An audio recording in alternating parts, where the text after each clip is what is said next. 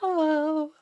So a lot of people have been asking me about this. Is like people want to know the way to set your teams for the event for next week. Like what level should you set the boss at? Right. So we're gonna talk about that now. So you when you set the boss, you can set it to like I said. So my guild, we're really close to being the 140 boss. Only 2 million damage left. Like I said, there's still about a day left, about 16 hours left. So we'll see. So I think there might be a couple players who still have a chance. So Um, but yeah, so we're probably gonna beat the 140 boss. But I know we can. Like, if for whatever reason we do come up short, I know we can beat the 140 boss.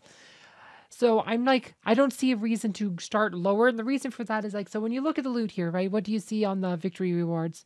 Right, so it's 46,000 mana to beat the next boss plus these crystals.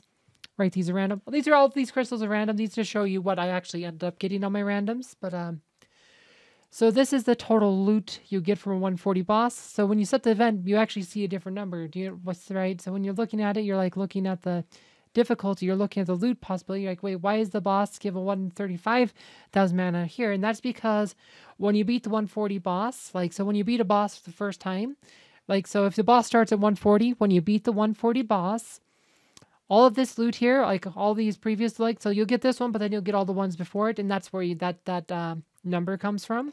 It's the cumulative number of all of these, so 65 through 140. So right, it don't really matter what level you start on. The rewards for the boss are going to be identical, whether you start at level 65 or level 140.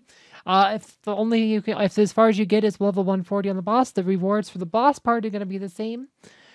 What changes though is that you get to dip minions. So the minions, like you have the other section, which is minions. So on the 140 event, the minions give 69,000 mana, 282 random crystals, 202 vibrant crystals, 146 radiant crystals, and then 85 and 75 insignias.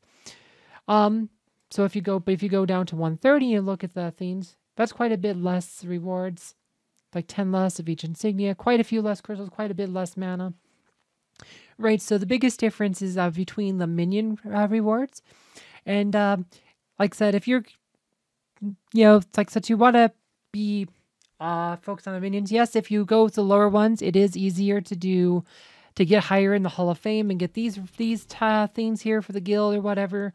Like, there are higher rewards if you get higher in the guild, but I mean, look at this. Like the 11 through 20 are identical, and then 21, like it's only one lower. So it's like, unless starting at 65, your guild can go all the way to the top or something. I mean, I don't see these rewards as being good enough as justification to go with a lower boss so you can get more damage. I mean, unless you like to brag for the sake of it, but I think that hurts your guild because you're going to get, I think, less rewards overall because those mini rewards are, like I said, that's a much more rewards you're giving up that way. So yes, one concern might be like if you do it with the higher minions, can all your guildmates beat them? Because some of the lines have need 3 teams to beat the minions, right? But of all the minion nodes, there was only 2 that had 3 teams set up. So all the rest of the minion nodes are 1 or 2 teams required. So even worst case scenario, your guildmates are going to be able to beat 7 and 9 in those nodes, and that's probably going to give you, like I said, comparable. If you're only being 7 9 rewards on this versus all 9 on this one, you're probably still getting about the same amount of rewards. But remember, only a few people will struggle with that, and I think overall your guild's going to be better off just doing the higher level 1. And you also, like the guild morale, right? Like the guild morale is also tied to the enemies you beat. The higher level minions you fight, the more guild morale you get. So this is also going to help you do more damage to the boss. The one last concern people have is that if you go with a higher level boss, that is harder to get the personal damage rewards. And that is probably true. But see, here's the thing. Look at the rewards. Almost all the rewards are pretty low. Like right here is like 2.5, like I said. So if you could get 2.25 million, which pretty much anybody in a high level guild should be able to get this one, even against the highest level boss. Like, can get this far. Like, yeah, you missed these last 2 tiers, but that's like, okay, cool. You get one of every crystal, one of, like, that's not a lot. And then you get a seed. I mean, I don't think this is worth worrying about because you'll get a lot more, because you'll get more than this right here from the higher level minions.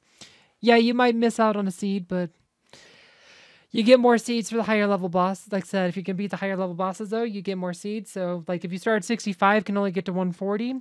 You'll get less rewards than if you start at 140 and get through level 140 and level 150 boss. So, yeah, I think you're just better off starting at the highest level of boss you can beat. If you can be a level 140 boss, you should just set the event to level 140. If you got to level 140 boss, but you really got stuck, you couldn't get that far in him. Like I said, really need 2 million more damage. So pretty much, any team that attacks him, like, can probably just finish him off. So, like I said, so I feel confident my guild will beat a level 140 boss next event. But if you got to level 140 and then it was like a brick wall for you, you might want to just set it at level 130.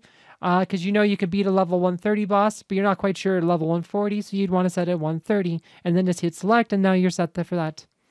Boom. So you have, like I said, as far as I know, you have 16 hours to set it. So it's resets the same time. So this ends an hour before the guild day ends today.